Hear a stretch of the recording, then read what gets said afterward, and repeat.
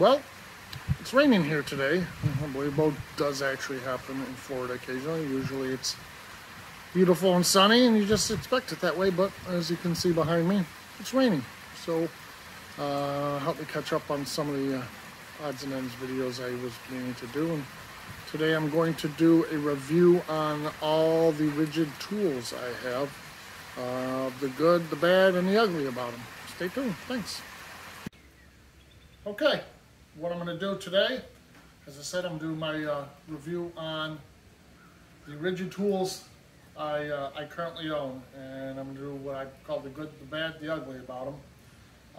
From corded to cordless, I've got quite a few.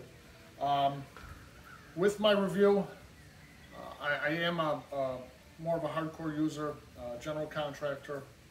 I do property management, property investments. So my tools get used regularly, and every tool I'm going to go over I have had for at least a year, and most of them longer. So it's not like a lot of tool reviewers where I picked it up once and said, well, I like this, I don't like this and that. I've used them all extensively, so I can have what I consider an educated opinion on what I like and don't like about them. So let's jump in. We're going to start over with the corded. First up, the circ saw. This is the R3205 7¼ circ saw. It's not a bad saw. Generally pretty heavy duty. 15 amp, 5800 RPM on it. Works for what I've used it for well on the whole. Solid plate. This is the problem with a lot of saws. The plates are cheap or get out of whack. Solid, never been dropped, never been abused. That's what you'll find a pattern here and everything I say. I do use my tools hard and heavy. They get a lot of work out of them, but they're never abused. They're always well taken care of, not dropped or thrown around, always stored properly. The plate, good solid plate on this. No bends. The problem I have is it is about an eighth, about a 16th to an eighth out of whack. If you take a speed square, run it along, it will actually run off of your line that much. I don't know if the play is in here where the angle adjustments are, because the back seems pretty solid, and when I think there's a little bit of play, I can't really feel it like this, but if you've got it up against a speed square and all that, you can put a little pressure on the saw and get the saw to track on the line.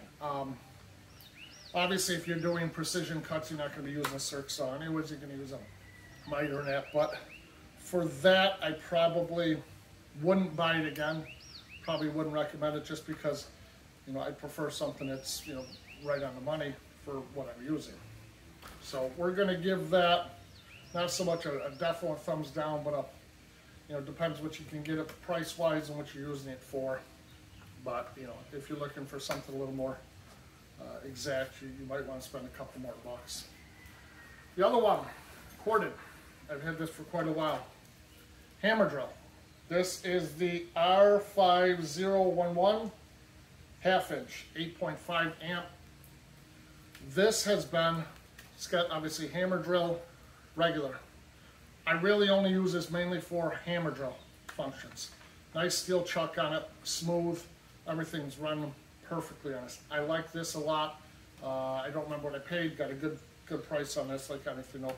But good quality. Only time I really drag it out is for doing heavy duty masonry bits, hammer drilling. Always worked well. Definite thumbs up on this. Even though I'm not a big fan, and I'll get into that later on the bags. I'll talk about that later when I get into that. Gonna move into the cordless now.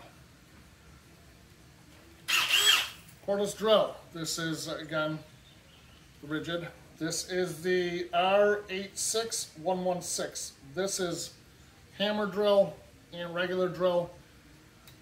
I don't use a hammer drill. I have very rarely on this. Most of the time if I'm a hammer drill and it's bigger projects, then I'm going to pull that bad boy out. Nice steel chuck on this, 1/2 inch. has worked phenomenal. Everything I've done, it's been no problems at all. I can't have any knocks on it. Light there, adjustable chuck clutch. I don't use that often either, but again, solid thumbs up on that. Impact. This is the R86037, 1/4 inch. You can tell on this, it's been very well used. I use this quite a bit.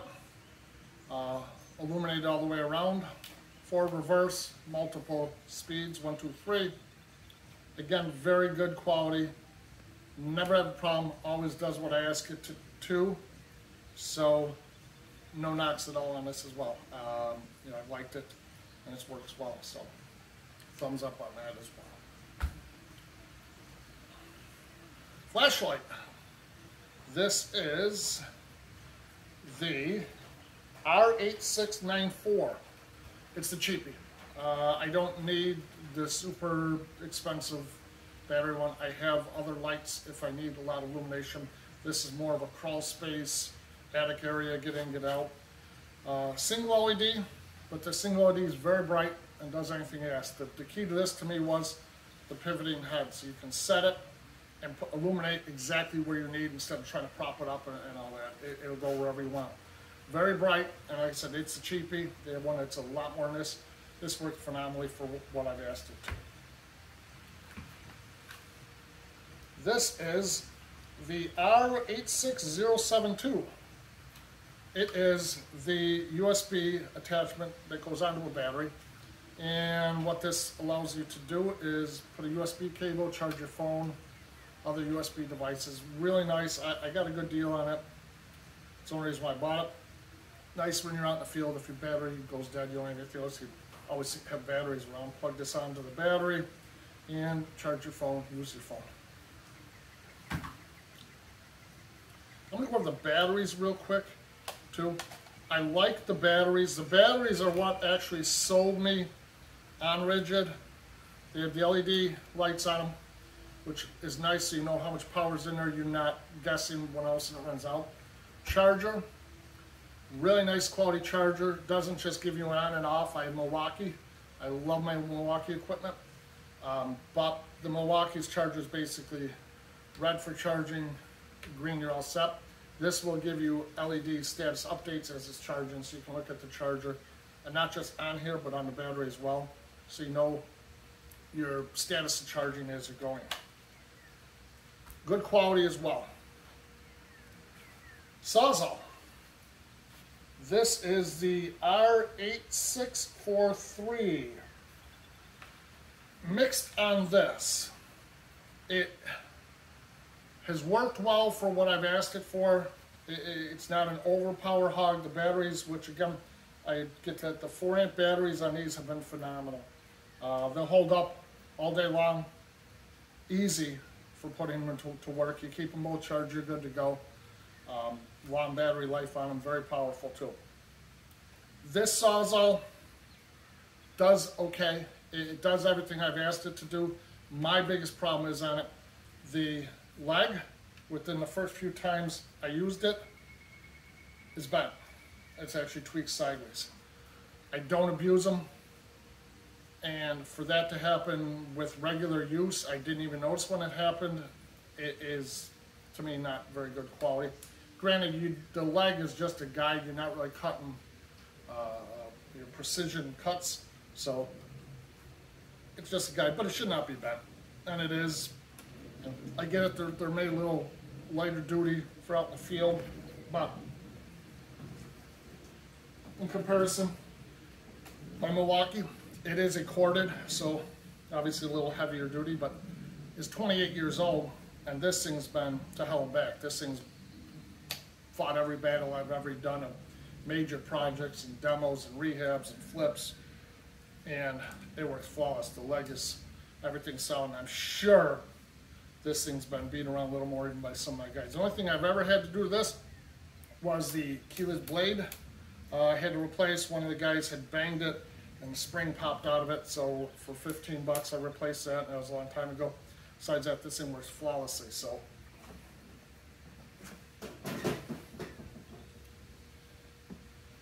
onto another item. This item is the R8620 rigid. This is their Job Max. This I sort of blame on myself. This is one of those tools that they market as you can buy the different heads and it does everything. My motto has always been, when you buy something that does everything, it does nothing well. And this tool fits up to that perfectly. I have how it works is you buy the different heads, the battery pack goes on here, the body, and then they snap, click on, and you're ready to go. Jigsaw does work. I don't want to say okay, just for roughly, quickly out in the field. The blade speed is way too slow. And no adjustability on the blade speed. Full blast, it's just too slow for what it's doing, so you get a lot of vibration and jerk on it. The oscillating head is complete garbage. This, again, blade speed is slow, and this will actually, if you put any pressure on it, the blade will stop. So it makes it completely unusable. So what I'm going to say is completely skip this. Buy the tool you need. If you need an oscillating tool, buy one, which I did. I bought a Milwaukee, and it's night and day phenomenal compared. Same thing with that. You need a jigsaw, buy a jigsaw. This all-in-one is complete garbage. It never comes out of the bag anymore just because it's pretty much useless. That's what I was talking earlier, 2 bags. I also and I cannot knock rigid alone on this because a lot of the manufacturers are doing this, these soft bags. I am a hard tool case fan because the soft bags obviously are cheaper for them, but you throw things in here with blades, and where the hard tool case, they can be like brand new, you can put them all in there. These you put your blades in the carry, next thing you got blades coming through the sides of the case or bits or whatever else, and they just don't, they're not going to hold up as well. You know, a hard case will take care of it. My final thoughts on the rigid, I bought them because of their warranties. The battery warranty is lifetime warranty, no questions asked. If battery go down, anybody that has cordless knows how expensive cordless batteries are. That's what steered me towards that as I was replacing some of my older cordless equipment. With that now and my experience, I'm not going to get rid of or sell off anything. I'm going to continue to use it as it needs replacement, like the oscillating. I'm not going to go rigid. I gave them their shot, in my opinion, and I'm probably going to switch back to, I was always originally a big Milwaukee fan. And I know all their tools, everything they've got is not perfect, but I do a lot of research on them, so for the things I'm needing, I'm probably going to head that direction. All these and that, I'm sure I get quite a bit more life out of them before I even worry about that. But personally, I don't think I would sit on here and recommend that you go out and buy rigid. If you're a rigid fan and they do great buy-in, no issues at all, that's, hey, good for you. I'm glad you're getting your dollar's worth out of it too. I'm just saying my personal opinion use through using many different types of tools over the years very extensively. So any questions, comments, you want to say different, you want to say drop them down in the comment section. And thanks for watching, and have a great day.